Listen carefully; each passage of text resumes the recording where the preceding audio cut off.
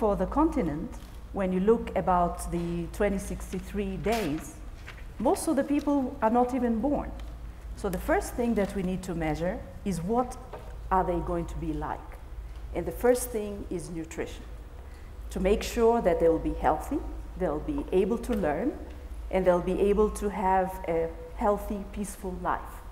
And that's one indicator that could be very important. And I was struck in the report that there was a statement that 1/3 of Africa's children are wasted children. And that was quite troublesome. And the wasted part is linked to nutrition, which comes to the question of educating mothers. And educating mothers means a different form of education. We need scientists who understand nutrition, but in a way that can be explained to the average person.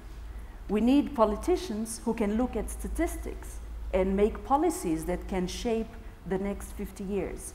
We need engineers who can design the energy systems, the transport systems, manage the cities that we are building, and the education that goes along with that. And that's another measure. But we also, on the question of science, I take very importantly this question of what Africa will be like 60 years from now. Africa is different. It is very rich in natural resources. We have ecosystems that we can protect, but we need science. We need a different form of an economy. We need a different form of engagement. And that kind of education is really critical. And then finally, when you think about the kind of transformation that we could engage in the next 50 years, we will be the most populous young continent, which means all the labor of the world will be here when you think about the people who will be able to work. So what will we do with that? I think a measure and an indicator that will be important is how the kind of jobs, the kind of engagement the young people 50 years from now will be having would be different. I take a simple example. They are called the digital generation. They are very skilled at using mobile phones. If you talk about big data, what would big data mean 50 years from now for Africa?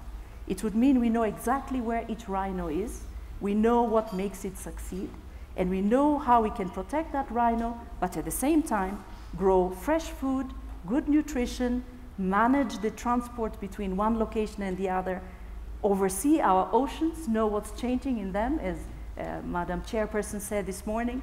And that scientific knowledge and the link it has to how communities function is the kind of measures that I think would be very important. But the goal, I hope, will be an Africa that is prosperous, peaceful, highly healthy, and living in harmony with the nature around it and the rest of the world.